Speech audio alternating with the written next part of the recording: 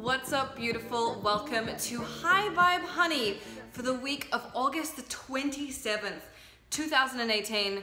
How are we almost at September? I don't even know what to say. I'm your host, Gala Darling, and it's Virgo season.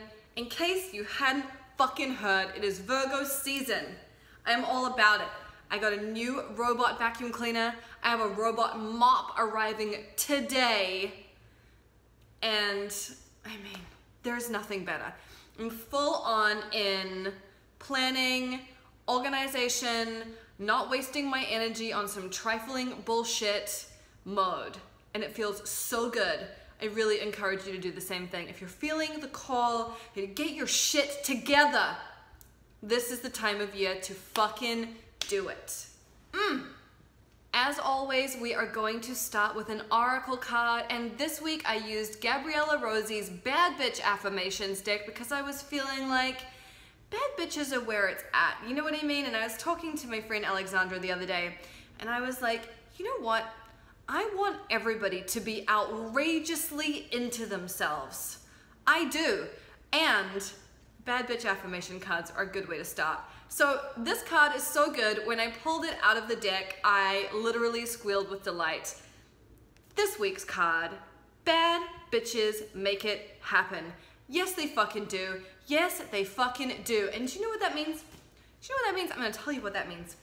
That means you do not spend your energy on things that are not gonna give you a return on investment. If there's someone in your life or part of your business or someone in your family or a friendship that you know is just like throwing your energy down into a black hole, never to be seen again, never to be reciprocated, never to be returned upon, why do that to yourself? You don't have to do that anymore. It is optional. And to me, this card, and obviously I'm speaking from my own situation where I'm very much in a like, you know what, I don't want to waste time with this or that or this, because I don't. This card, to me, is about making that declaration to the universe and saying, I'm not going to waste my time on these things because it doesn't really feel good. I know why I'm doing it. And honestly, most of the things that we go after, knowing that there's really no true pot of gold at the end of that rainbow, doesn't even look like a rainbow, but there's no real reward at the end of it. Mostly we're just doing it because of an old habit, an old pattern, or we're doing it because it validates our ego in some way. Like, it makes us feel good about ourselves. But it doesn't really get us any closer to where we truly want to be in our lives. So my suggestion to you this week is to do what I am doing and cut out the bullshit so that you can really live a fucking amazing life. Because the truth is, you only have so much time, you only have so much energy. And you might as well use it on something that's going to feel really good and lead to really positive things. So that's what this card is about to me. It's about cutting out the bullshit straight up and being like, you know what? I don't have time for this. I'm not even interested in this. I'm just recognizing where I'm bored, where I want a little ego stroke, where I'm doing busy work instead of the real work that I should be doing, and cutting it the fuck out. And if that is not a celebration of Virgo season, I don't know what is. P.S. I'm a Virgo. So if you want to make your resident Virgo, me, happy, let's cut the bullshit. Let's cut the bullshit. And by the way, it's my birthday on September 13th, so if you'd like to buy me gifts, shower me with roses, whatever, holler at your girl and I'll send you my address. Okay, now our cards for the week are really interesting. So you may recall that for the past month, 2 months in fact, we have been pulling beautiful card after beautiful card. 9 of Cups, wish fulfillment. 2 of Cups, soulmate, big love, true connection. All kinds of like delicious things.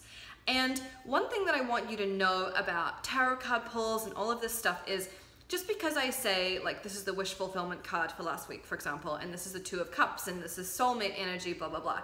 Just because I say that on that week doesn't mean it's going to come to its full fruition in that week.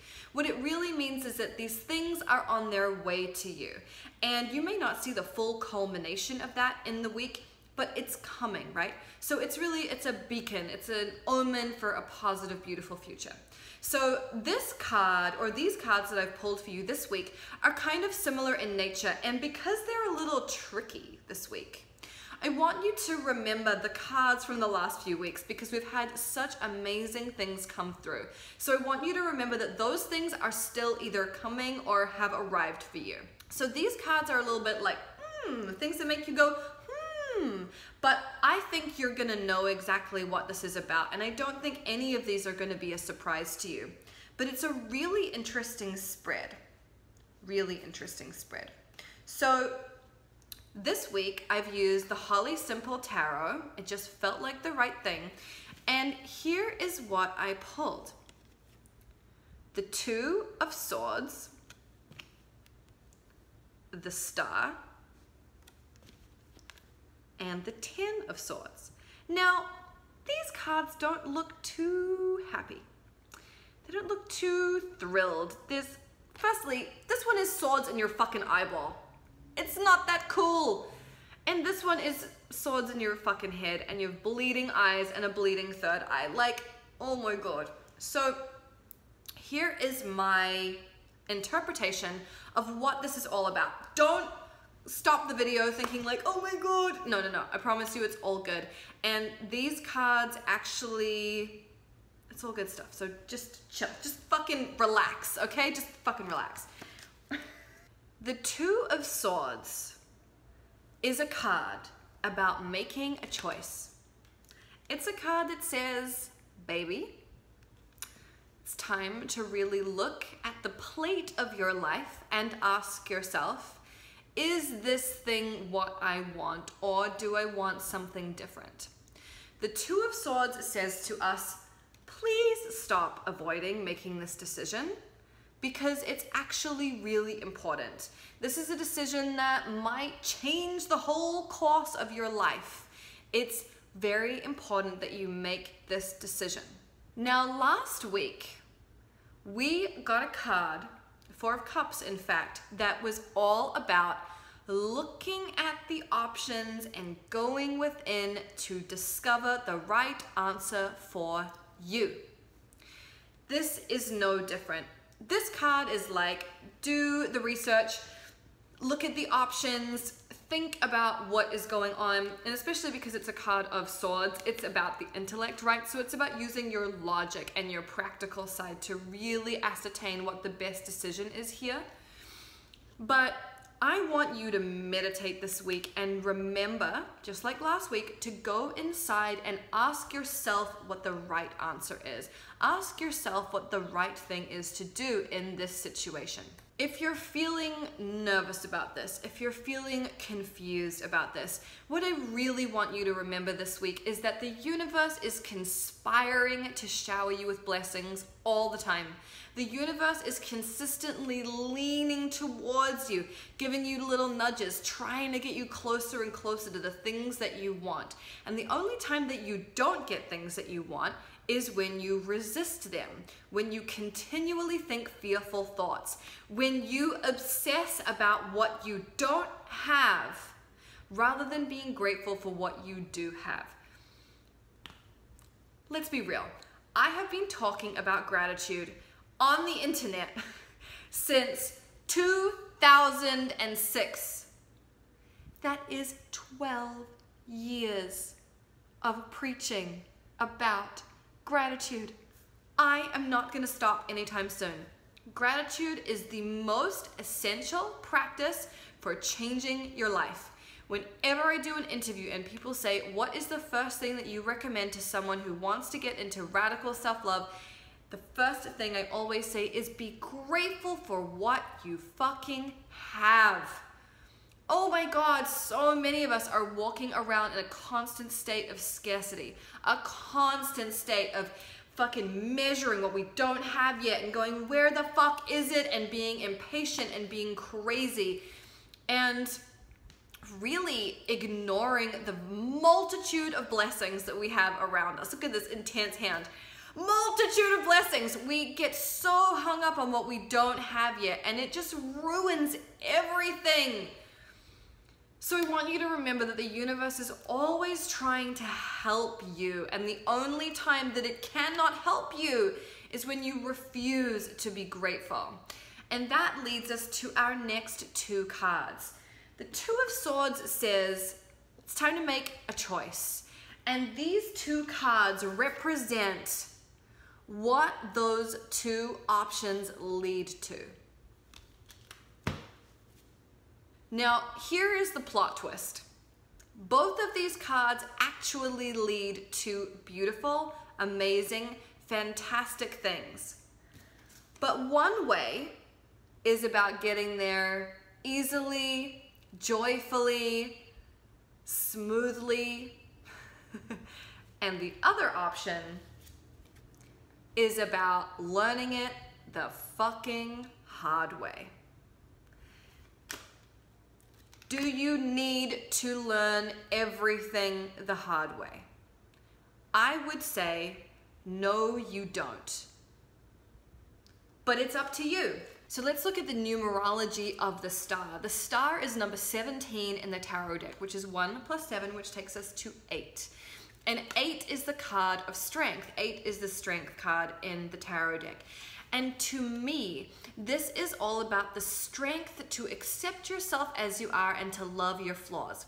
I bought a hat the other day that says, I'm perfect on it. And I love wearing it because you know what?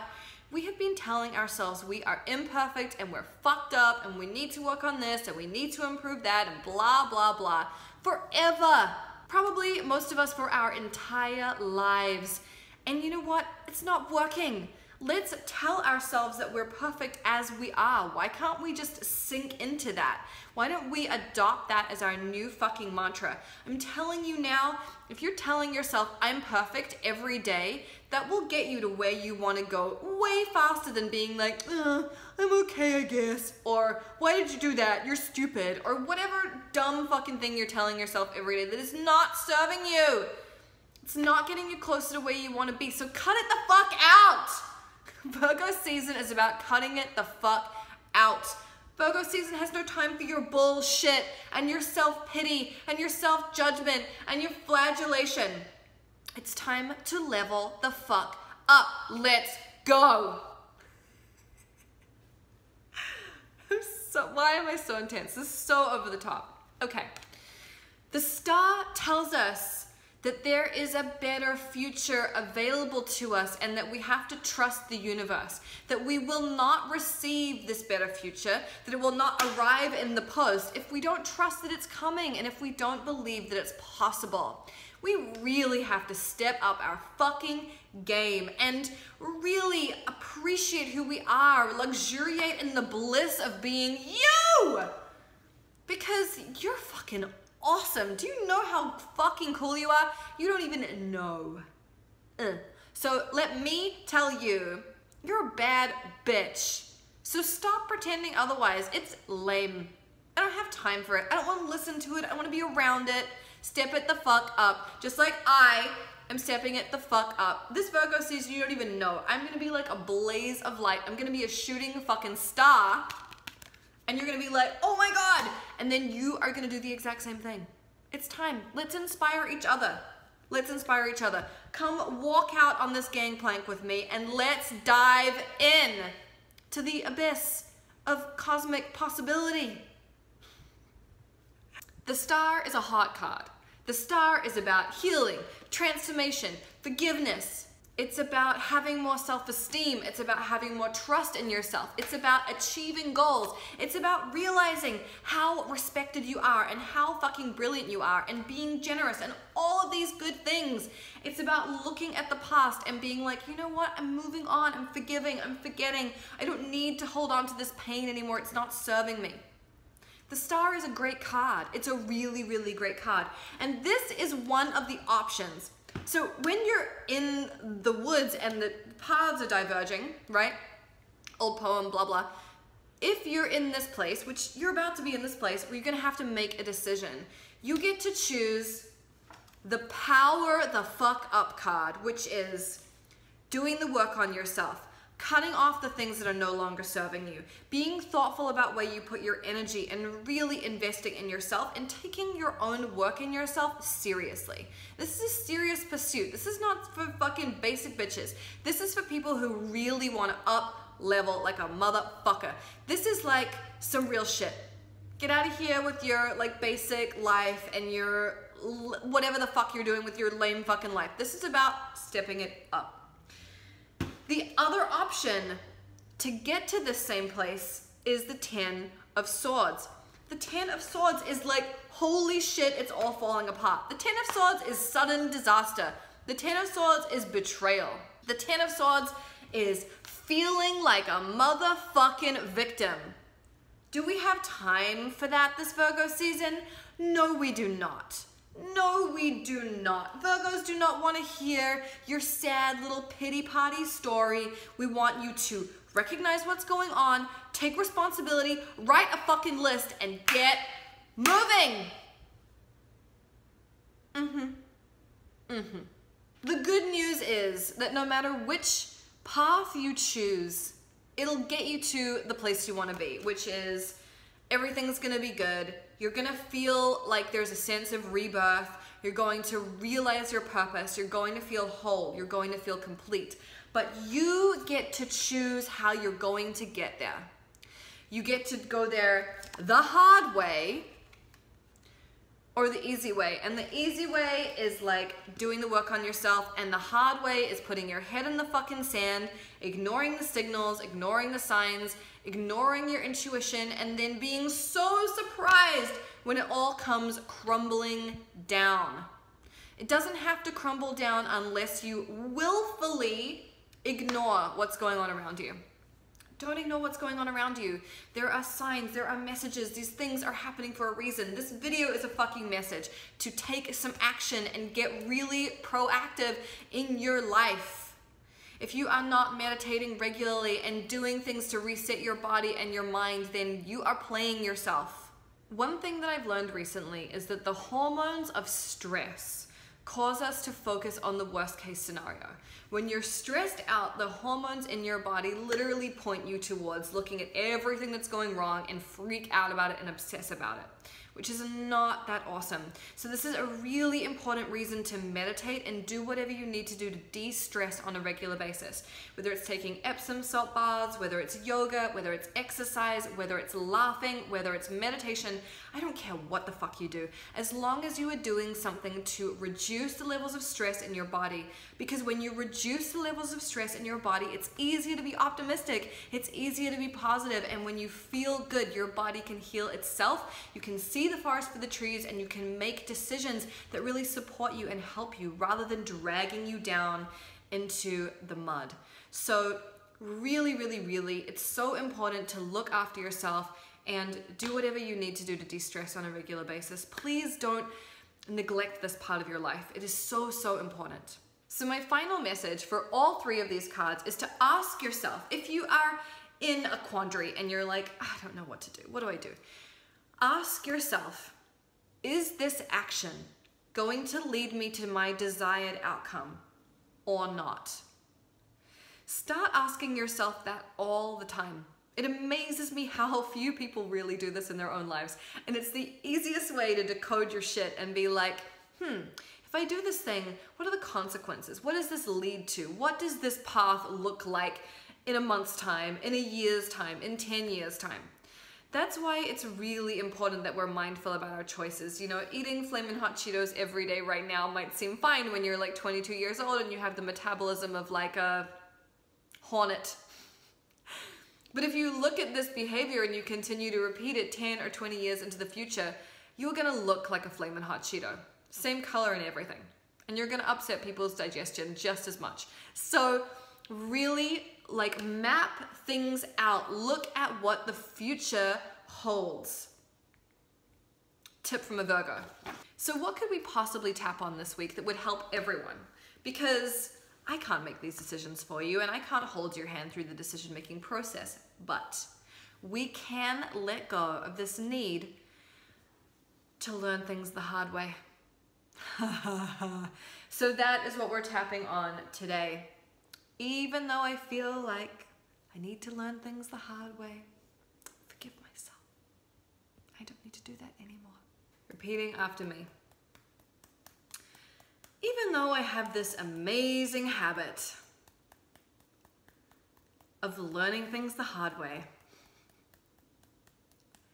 I deeply and completely love and accept and forgive myself.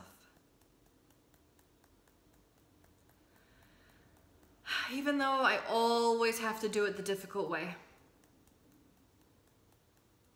Who knows why that is? Maybe I'm just stubborn. I definitely hate doing what people tell me to do. God, that is so annoying. Why does everyone think they know what's best for me? But sometimes this contrarian attitude actually gets in the way of my life. Sometimes people will give me blatant warnings,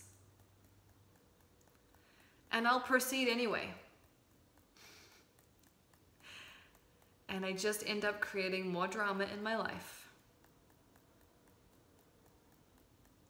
In fact, maybe this is about needing drama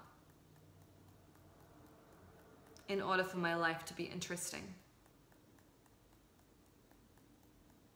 Needing to create problems where there really aren't any. Because I feel like if I don't have anything to complain about, maybe I won't be that interesting. Maybe my friends won't have anything to talk to me about. That would suck. Maybe I learn things the hard way because I think it makes me more interesting. And it gives me something to talk about. And when I have something to talk about, people give me more attention. I feel more significant. Which is a pretty shitty habit. I don't want to feel that way anymore. I think I want to give up my drama addiction. Don't tell anyone. Okay, I feel like this is going to be a big one for a lot of us, so let's drink. And then we are going to start tapping, starting on the top of the head. Even though I have this need to learn things the hard way, and that is such a bummer, I deeply and completely love and accept and forgive myself. Even though I love to learn things the hard way, I love to just punish myself needlessly. I love to just make my life tricky as fuck. Just for fun. Just for thrills. Just 'cause I can. Even though I do this around a lot of things, maybe even around most things, I forgive myself. 'Cause I probably learned it somewhere. Maybe my parents, maybe television. The truth is, it doesn't really matter where it came from. All that matters is that I want to let go of it. Because my life could be really simple and really joyful and really easy if I didn't insist on learning things the hard way. And so I'm ready to let that go as an idea. I don't need to do that anymore. And I'm also ready to let go of the need for a bit of drama. just to keep life interesting. I kind of love having a problem, because it gives me things to talk about. And my friends have to be a captive audience when I have a problem. Because if they don't, then they're bad friends. And then I get to judge them and be the better person. And I love having a little bit of like trouble. I love being in a good love triangle, or having a problem with my boss, or struggling with my looks, or refusing to make a decision that I know would actually help me, but I put it off, and I'm indecisive, because it's more fun that way. Because I love the attention. And sometimes when there's no drama, I feel kind of lost. Like, I don't know what to do with myself. And so I end up creating drama where there is none. Just because I need something to do. And this is a really shitty habit. I'm so over it. I am better than this. And for Virgo season, I resolve to cut it the fuck out. I don't need to create trouble in my life. I am super interesting without drama and problems. I don't need to learn things the hard way. I am fucking smart. I can pay attention to the signs and the signals. I can look at what other people have done and model myself on that. I don't have to reinvent the wheel. It's really easy for me to learn things the easy way. I don't have to struggle. No matter what I saw growing up, struggling is a choice. Struggling is a mindset. And I'm ready to not be in that mindset. I choose for my life to be easy and joyful. I choose to give up my drama addiction and all the people that come with it. They're gonna have to find a new hobby, a new person to complain with, because I am not about it anymore. I choose to live an easy life, and so it is. So I hope you enjoyed that tapping. I know that's kind of a big subject, letting go of the need for things to be difficult and the addiction to drama. A lot of us have that and struggle with it, and we don't have to do that anymore. So fuck it, let's let it go. Let's leave it in the past. So again, same deal as the last couple of weeks. I want you to comment below with something that you are manifesting, and I want you to phrase it in the past tense as if it's already happened. Like, I'm so excited that my book launch was such a massive, astronomical success. And get really juicy with the description. Paint us a really vivid picture, and then come back and comment on somebody else's manifestation and let them know that you see it. Polish up their crystal for them and make it really beautiful. That's what we've got this week for High Vibe Honey. I will be back next week. I hope this was helpful for you. Leave me a comment and let me know what you think. And don't forget to share this with your friends if you've enjoyed it. And subscribe to my channel so you get all my videos as soon as they go up. Yes, honey. Okay, have a beautiful week. Remember that these cards all lead to the same place, and the place that they lead to is super beautiful, but you get to choose how difficult the path is. Choose an easy path. It's so much better. I love you. I feel kind of like Dolly Parton on acid. You know what I mean? Which is actually like a great vibe.